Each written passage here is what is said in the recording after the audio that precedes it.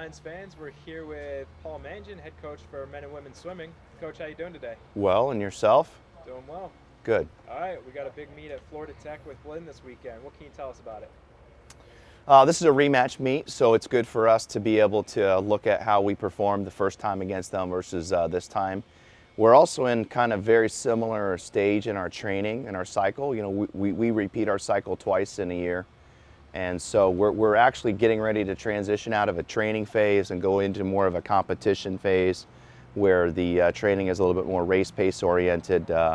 And so not necessarily super concerned with the times on the scoreboard, more concerned with how we race and how we compete, more so than anything else. All right, so what kind of expectations do we have for this meet?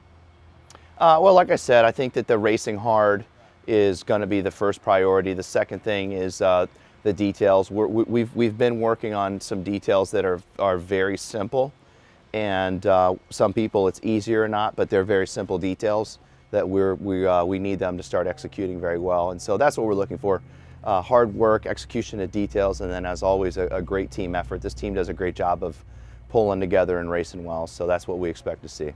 Well, it sounds good. We wish you lots of luck this weekend. Appreciate it. Thanks. Go Lions.